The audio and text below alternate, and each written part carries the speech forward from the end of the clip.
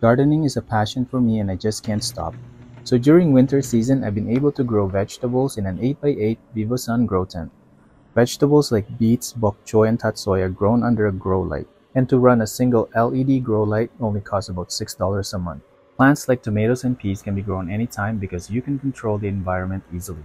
But the best ones to grow to maximize your yield are fast-growing crops like radish, which you can harvest within 30 days.